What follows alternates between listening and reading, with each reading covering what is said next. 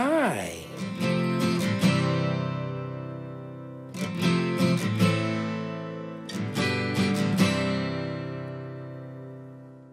It's a beautiful baby girl there. This is gonna be a nice dog right here. Look at those paws on him. So this is the biggest puppy in the litter. If you're gonna be breeding dogs, you should care about them. You should love them. And these little dogs, these little puppies gonna be somebody's best friends. Hello everyone, thanks for joining. We live. Welcome to another episode of Exotic Boerboel Breeders. We got our 2-week-old African gorillas. The monster puppies is here. They 2 weeks old, getting ready to do some worming out. We're gonna clip their nails, we're gonna weigh them up, we're gonna get a good look at every single puppy and try to identify some distinguishing characteristics. Although they're not able to, the temperament is not really developed at this time completely, we're gonna get a visual on the puppies. We're gonna get a weight on the puppies. We're gonna weigh them up. We're gonna see how they feel in my hands. We're gonna really take a good look at these pups. Down the river, high tide flows around here. So first up, let's start with the big boy. He got some poop on him. We got something for that. So what we got here, we got our scale. Gotta have a scale because you gotta weigh the puppies up. You don't wanna give the puppies too much. We're gonna worm the puppies out. We got the worm medicine. This is for humans. Consumption is so you know it's good enough for the dogs. It basically is pyrantel base. It's pyrantel pomade, if I'm saying it right. It's good enough for the humans, and you're gonna give that at a rate of 1 ml for every 10 pounds. I already got this prepared. So these puppies, I'm guessing are about 3 to 4 pounds each. But we're gonna be exact with the weight. We're gonna start with this big boy. 2.96, 3.0. 3.0. We're gonna just take this, gently put it. It tastes good too, it's like a peanut butter. Then we're gonna just take it down from 10. See, they like the taste. Oops. Yeah, so you're just gonna get a puppy. Take it down to 7. There we go. Yeah, so you got a little, and they do that sometimes. The mom was out for a second so I got my towel here ready. So we like our puppies to be nice and clean. You ready for that. Mom was here though. This would be her job. And mom has been doing a really good job with the puppies with this litter. Butt's clean, especially for a first-time mom. I'm really pleased. She got a lot of milk. Now, this puppy's got some real distinguishing characteristics. Got that nice heavy bone. Got some real mass to him. I like his head. I like his muzzle. I like the flatness of his ears across the top. So we look back at the dad. We look at the grandparents. We look at Cairo, we look at Pancake. Got high expectations for this boy. It's gonna be a nice dog right here. Look at those paws on him. Look at them paws on him. The thing about that is it doesn't really say much if you're looking for a working dog. But I like that he's calm in my hand. As bad as we want the puppies to blow up and be running around having fun, it just takes time. They'll be there soon enough. But right now, this is pretty much the totality of it. And you cried and got back up again. Hi. Hi. I don't know your name. Mr. Orange Collar. Like this puppy, he's got a lot of pigment. Never had a care in the world you see. Have you heard from the sky all about it? Down the river, high tide flows. 0.5. That's interesting. Through the whispers of pines, I hear them. Doesn't look as large as that other pup, but he's still carrying some weight. Wow, his paws look like they're a little bigger though.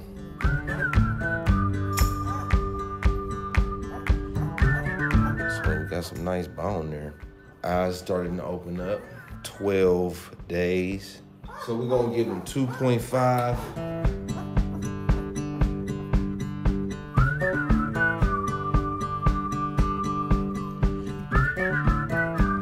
Have you heard about summer snow? It don't taste bad at all. I tasted it before. That's how I know. It's got a vanilla-like smell.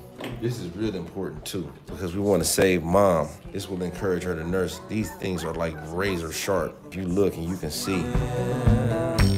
And you dream about this very night, when the moon runs down the summer sky. Could it be the morning of the spring? We don't hit the back claws. We want to worm the puppies out. You see his stomach is nice and full.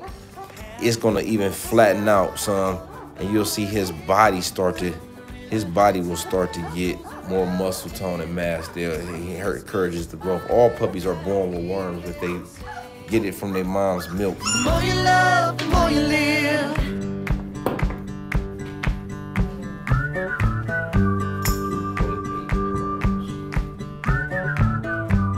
Do you ever feel like going back when nothing seemed to be a drag? This is Cookie's Puppies, Andre Black Teddy. Cookie is off of Pancake in Cairo. We had the puppy ourselves. You can go back through the footage, you'll see. So we're gonna clip the puppy's nails. So if you got questions, we're gonna have a frequently asked questions session. Starting with one of the most common questions or biggest questions is, let's start with the history of the Boerboel. The Boerboel comes straight out of South Africa, right? How did it get there?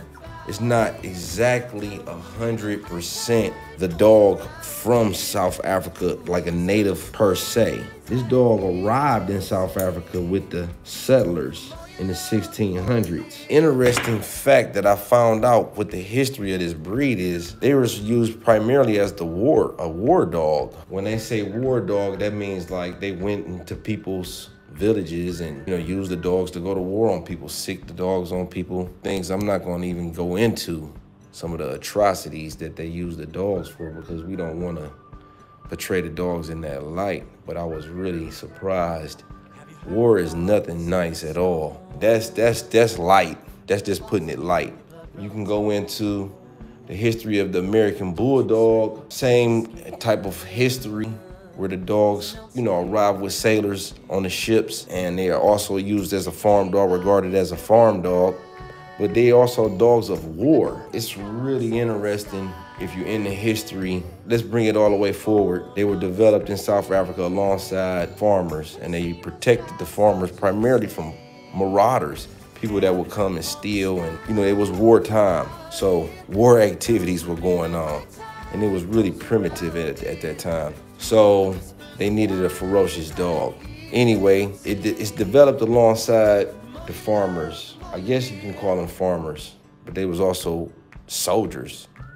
And it's a soldier's dog. They strong, they can be dangerous. And I'm trying to just really put these words lightly. I'm trying to find the words to put it lightly. They're dogs of war. You read until your legs gave way. You cried and got back up again. It's another form of tactical stimulation. Getting around these paws, that's really good for their neurological development. And you see all the puppies is comfortable with that. The fundamental difference that I found between the Boerboel and the American Bulldog is that the Boerboel was not used as a catch dog. They didn't do any of the bull activities. It was strictly a companion, protector, defender. It's a beautiful baby girl there, baby blue. It's our second girl. See all our puppies nice and calm. They used to being handled. They're not screaming when we pick them up. Everybody nice and relaxed. That's a good sign. Next up is the chocolate male. Have you heard about summer snow? That puppy is gonna be about 3.5 pounds. 3.42. Yeah, I can feel it. So this is the biggest puppy in the litter. It almost got a blue hue to it. One of the best things about Teddy is he is like strikingly beautiful. I mean, he's just a handsome dog. His coat, the way it shines. A lot of the puppies look like they picked that up in his litters. Looks like he's throwing that in his litters. So I'm real excited about the pups with that mass that we already have, with the athleticism of Black Teddy and his overall beauty and the totality of that dog. If you look at the totality of Black Teddy, and he's a young dog in that last video that we just posted a couple videos back. He's still a young dog. He's only 14 months. And if you don't know, African Boerboels, they still don't reach complete maturation until they're 3 years old. Then you cried and got back up again.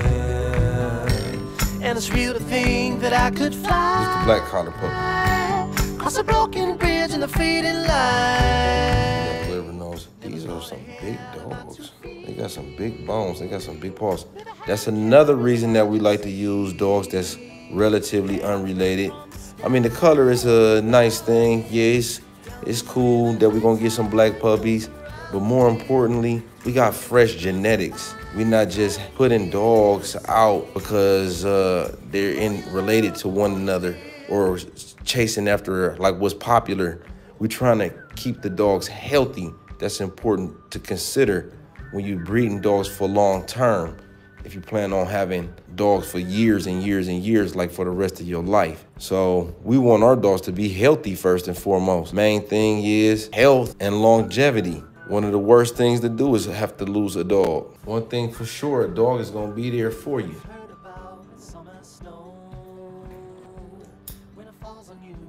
Some unique markings.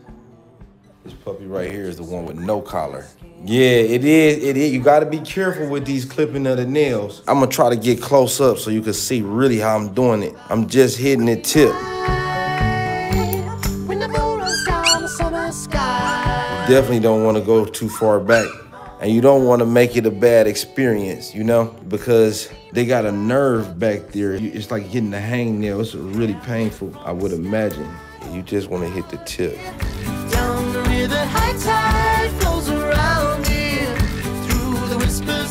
This is the no collar puppy. He a little lighter than the other pup all the way around. Don't have as much bone, mass, but like I said, you got a lot of developing to do, and it really ain't fair to say one way or the other how the dog is gonna be. Pink collar puppy. Do you ever feel like going back? You're like the smallest male.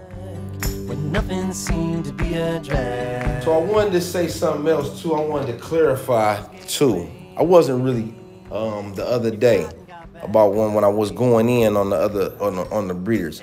I'm talking about these guys. I guess the ones that I called the cheaters. I really should have called them greeters because they don't care about their dogs. That's my issue. It's not about being a novice or not knowing. It's about neglect. That's all I'm saying. If you're gonna be breeding dogs, you should care about them. You should love them more than going out and hanging out with your friends. The dogs are supposed to be your friends. And these little dogs, these little puppies gonna be somebody's best friends. Even though the dog he's not as big, the features, he's not far behind in weight, and he still got it's just as big as of a head, just as big of thickness in the bones. So weight should be secondary to his structure. That doesn't mean that he any less of a puppy. And in fact, I've seen a lot of puppies that start off the larger puppies don't end up. I'm gonna give you the best case of that I know is with Joku. Is another Cairo son, was the largest puppy and ended up being the smallest. But that doesn't take anything away from his value. He still is a high value male. We're gonna do some protection work with him a little later on. So with this litter, we got 8 or 9 puppies in this batch. And you see how I'm handling the puppy too? I'm teaching the dog early on that I'm in control. See how I'm holding his digits in place, controlling the head. So there you have it, folks. Don't forget to subscribe, y'all. If you like the episodes, what we got going on, and you want to see more, don't forget to hit the subscribe. And that way you'll get the notification on your phone. Turn the notifications on. If you turn the notifications on, you'll get them on your phone. So don't forget to do that. We got another litter. I'm gonna give a sneak peek. They doing well. It's been a rough, maybe that's what's going on with my, thought I was ready, y'all. I thought I was back. I had a first good night rest, but we've been, well, yeah, I ain't gotta tell you where I've been. You know already.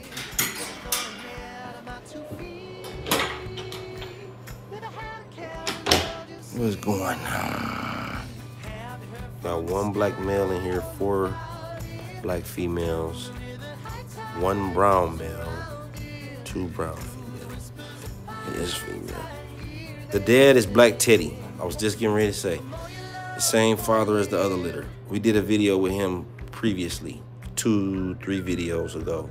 There's also a couple other dogs in the videos that we was mislabeled, but you get to see him in action.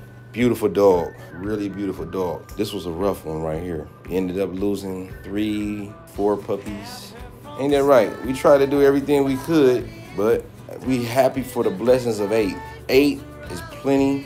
It's enough puppies for her to feed without issue. The more you love, the more you live. Have her from the sky. Fanny, you all right? You okay? You all right? Please start wiping your puppies' butts. All right, y'all, we out. Don't forget to hit that website up. Would like to give more information, complete details on the dogs. Boerboelpuppy.com is the website. Thanks for joining, y'all. See y'all at the next episode. Do your thing.